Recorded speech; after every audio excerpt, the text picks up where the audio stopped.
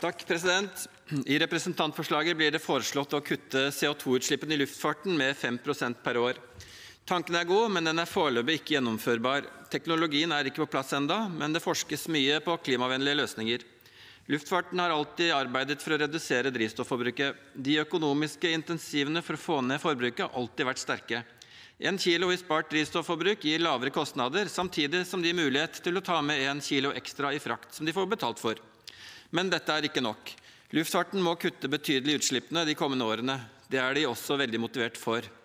Det forskes på å erstatte fossilt drivstoff med hydrogen. En av ulempene med hydrogen er at det tar særdeles stor plass. Konsekvensen er færre passasjerer og dårlig økonomi.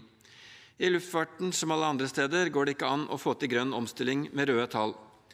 Det forskes også på elfly, men det er for liten energitetthet i batterier. 1 kilo fossilt drivstoff gir 12 kWh med energi.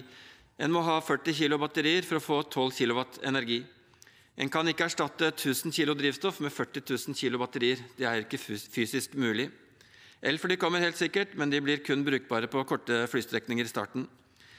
Bærekraftig drivstoff, for eksempel drivstoff produsert på biologisk materiale som trevirke, er det jeg tror er nærmest å kunne gi reduksjon i CO2-utslipp. Dagens jetfly kan blande inn 50% biodrivstoff.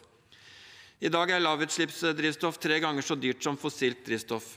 Vi må øke innblandingskravet for å øke behovet og øke produksjon dersom vi skal få ned prisen, eller så må vi gi statlig støtte.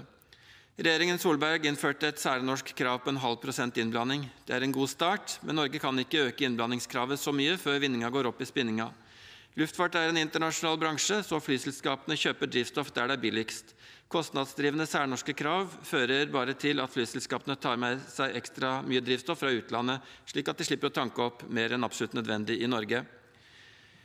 Skal vi lykkes med lavslippsdrivstoff, må ett av to skje. Norge må enten subsidiere drivstoffet, eller en rekke land må gå sammen og bli enige om hva som skal være minstekravet til innblanding.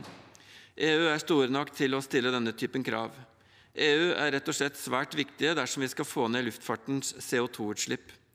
Luftfarten er veldig motiverte til å kutte utslipp. De vet at dersom dette er den eneste transportformen som ikke får ned utslippene, vil de sitte igjen med svarteper.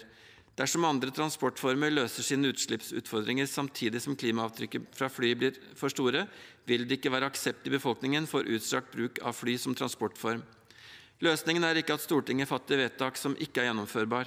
Løsningen er å forske mer før Stortinget setter krav om CO2-kutt.